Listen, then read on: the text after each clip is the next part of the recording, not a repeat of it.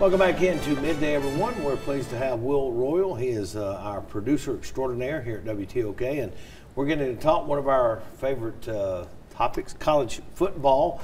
Will, hard to believe, most of the season kicks off in 3 weeks, Labor Day weekend, but a few games in a couple of weeks. The AP poll is out.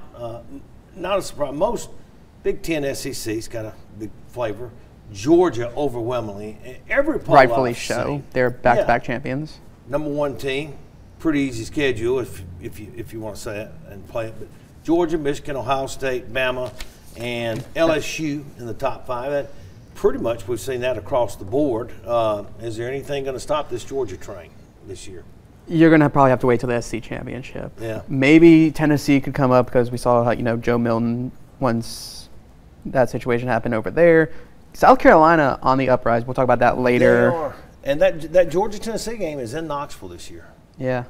Florida is usually a wild card. South Carolina on the uprise. But other than that, they don't really have that much competition until you get to the SEC championship when you're probably going to play Bama or LSU. But they got 60 out of the 63 first-place votes, which you're back-to-back champions you kind of need. You kind of expected that. Georgia will always have that one game that will be close and you don't expect it. Kentucky, UAB sometimes, but they'll escape it. But they're clean all the way through. Michigan, Ohio State, I don't know if they can both make it again.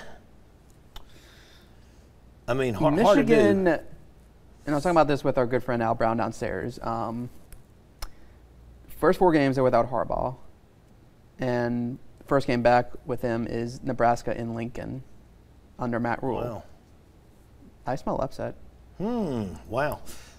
Those two in Alabama, LSU, both of those won't be there. I don't think at the end. They've got to play each other.